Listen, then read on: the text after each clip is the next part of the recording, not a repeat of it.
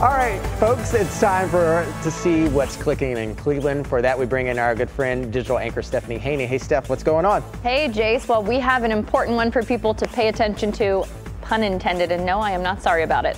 The Ohio State Highway Patrol is cracking down on distracted driving, and this week they'll be patrolling on the Ohio Turnpike between routes 14 and 21. That's in Portage and Summit counties. So the idea is to reduce crashes and raise awareness.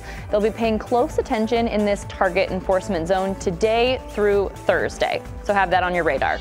And Browns fans are weighing in on Denzel Ward's big payday, making him the highest paid cornerback in NFL history. He is a hometown guy from Nordonia, so people are very excited that he is staying put right here in Northeast Ohio. Others, though, are pointing out that he did miss games due to injuries, like with his hip, 2 concussions, his hamstring, and groin issues, and they do not like that. But overall, if he can stay healthy, people are excited that the 2-time Pro Bowler is locked in through at least the 2026 season and that he's getting paid for it.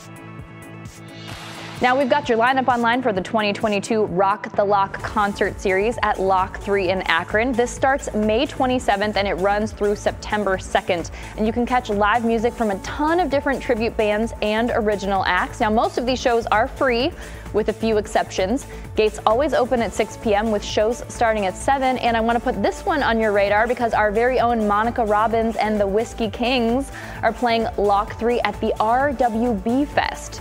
That one is on July 1st. And in case you're curious, that stands for Rib, White, and Blue Fest.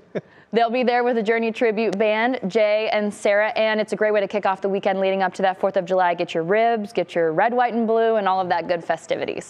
Yeah, I think for that, they shut all of Main Street down and you can just kind of wander and get your food. And I mean, Lock 3 is always a fun place to see a show. I don't know if you've been there yet, Jason. I haven't, but I've heard people have been there. And Monica's band.